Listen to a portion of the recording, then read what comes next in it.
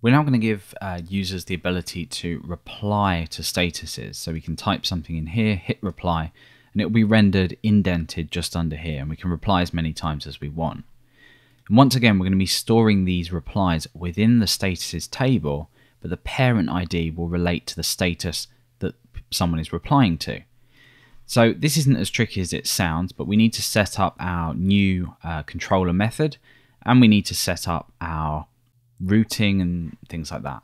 So let's make sure we have our status controller open, and inside of here we're going to have our post reply method. So we're going to have a public function post reply, and this is going to take again our request here because we're posting data through, but it will also take a status ID, the status ID that we're replying to. And obviously we need to make sure that the user that we're replying to is our friend, because obviously otherwise we'd be able to pass a number in and reply to anyone's status. So we need to take that into account as well. So let's create our route while we're at it. And for this, I'm just going to copy and paste this a little bit easier. So we're posting to status and then the status ID. So that will be status ID and then reply. So here it will be post reply status.reply, and we need our auth middleware on there as well. So we can return to our page here and update our form. So let's just update this. So it's route status.reply. This is our timeline, remember. And we also need to change this because for validation, because we're outputting everything on the same page, we need to know which ID we're actually replying to. So all we do is we output the status ID in here. So we just say status ID, and then that reply will know which status we're replying to. We also need our hidden input here for our cross-site request forgery token. So let's do that now. So just remember using the session facade and then the token method. And over in our status controller, let's just do a die dump on the status ID that we're replying to, just so we know that this works.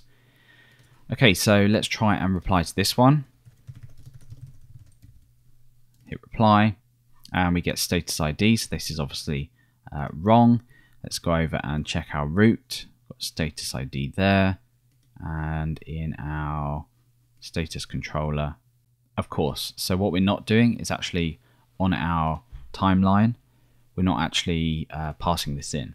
So we need to do that now. Status ID, status ID. So let's refresh here. Okay, and we'll just fix this up. So obviously that needs to be an array. There we go. So just write test to be quick. There we go. So status ID of 3. So we can pick out that status. We can check if the user, the current user, which is me, is friends with this user. And then if so, we can take the body from this reply and we can create a new status. We can attach it via the parent ID, and then it will become a reply, and then we can output replies. So our form name, or this name here, is reply hyphen and then the status ID.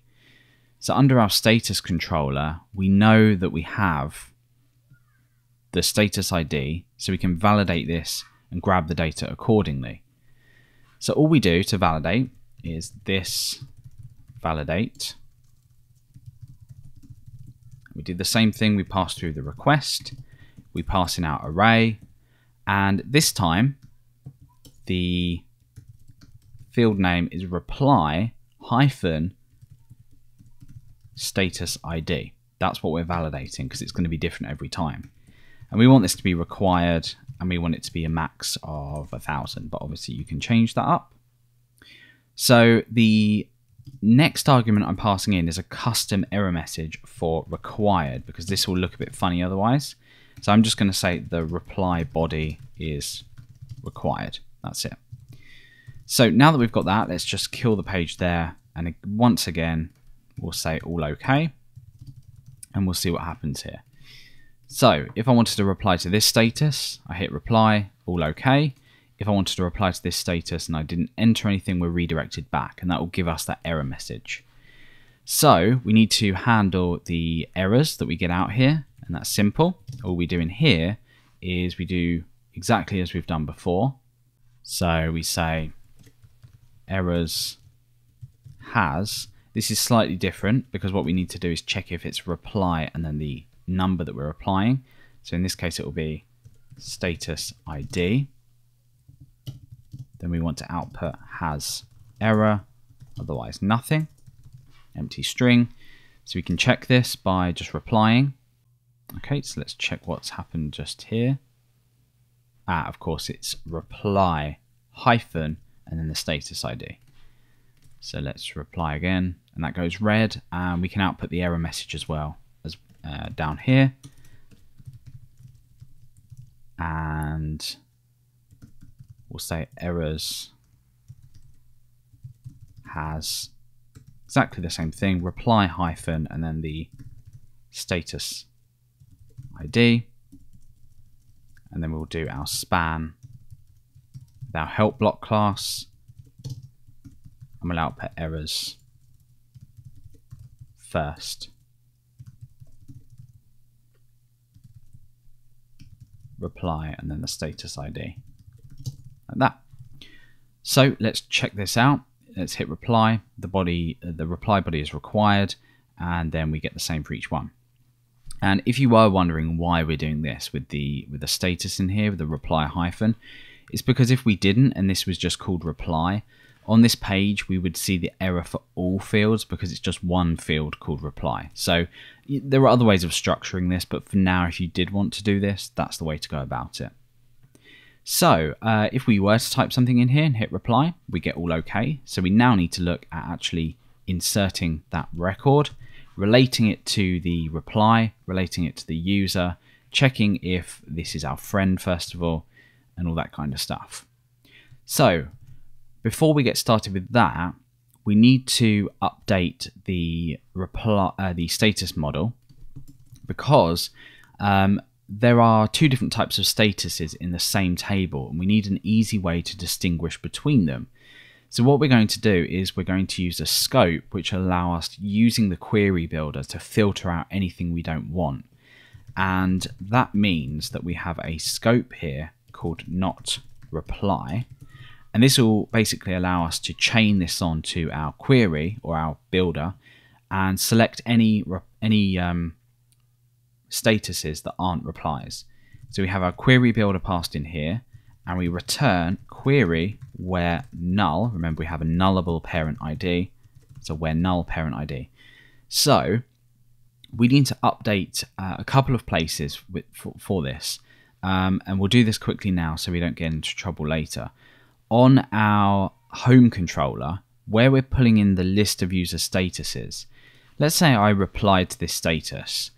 That would then exist in the database table as another record, and therefore the reply would be pulled through as a normal status. So we need to filter these out. So what we're going to do is we're going to say not reply, like that. And that will only pull things that are not replies for our main timeline list. And the reason that the scopes are nice is because we can just use scope prepended. We can then use the method name not reply, and it will just filter out. It's just a nice way to keep everything nice and tidy and reusable. So now that we've done that, we can go ahead and actually insert our status, and we also need to use the not reply scope here too. So let's say status equals status not reply find status ID. That's going to find that status that we need to reply to.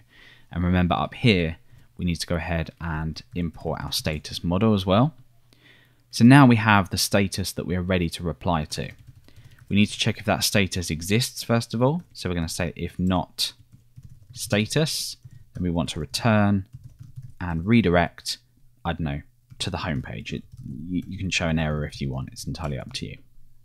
The next thing we need to do is check that the currently authenticated user is friends with the user whose status this is. And we already have methods for that. Remember, we implemented that when we were creating everything. If we just head over to our user model, we'll be able to see that. So let's find it here, is friends with. So we know that we have that available to use.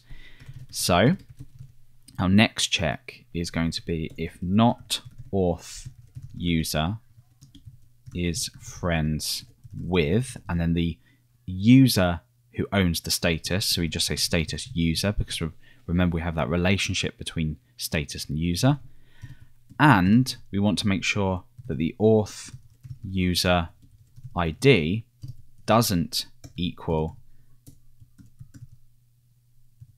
the status user ID. All that means is, are we trying to reply to our own status? Well, if we are trying to reply to our own status, we want to allow that. So in that case, we're not friends with ourselves, but this will then allow us to reply to our own statuses. So if that's the case, then we can just redirect back home, like so. Okay, so now that we've got them checks in place, we might want to just test this. So at the moment, I don't know if I'm friends with Dale. I currently am, so I'm just going to actually manually remove that. So Dale is user ID of 2, so let's get rid of that.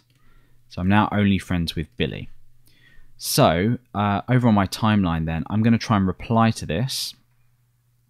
I'm going to inspect this element here, and under the status here, I'm going to change this to 10.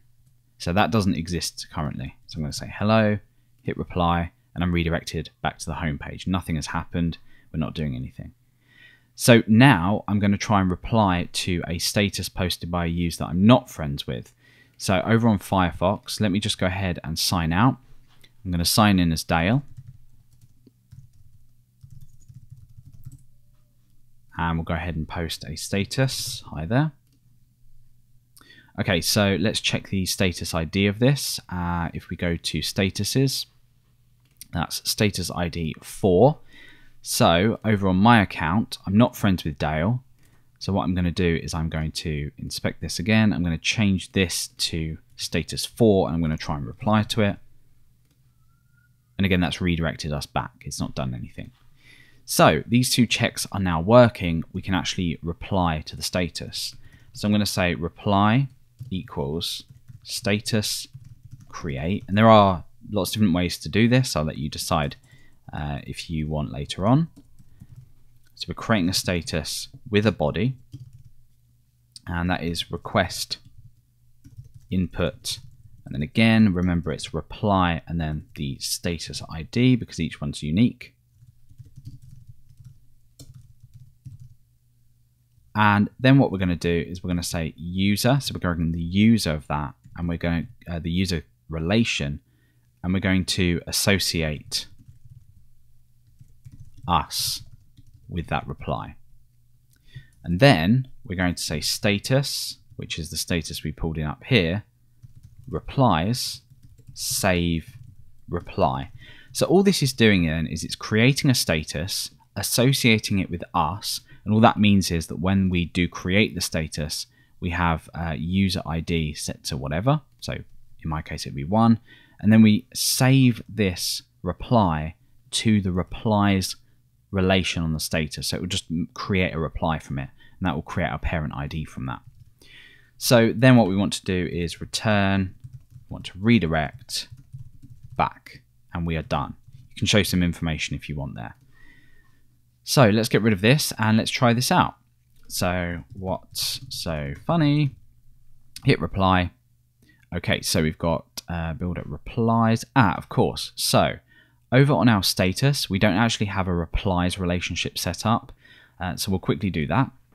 That's really important. And this is basically a relationship that relates back to the same model. So we're going to say public function replies, and we're going to return this has many. It can have many replies. And the model is the same model that we're currently using, which is status.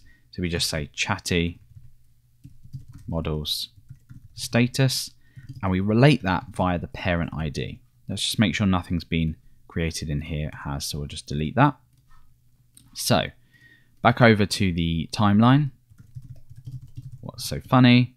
Hit reply, and there we go. that's inserted. It won't show at the moment, but you can see here that it's been posted by user ID 1, and the parent ID has now been set to 3 just because of the way that we saved that over here. So now we have status ID 3, which was lol, and then this one's what's so funny. So there we go. So we've now successfully replied to a status, but we're not showing the replies. So we're going to go ahead and do that in the next video.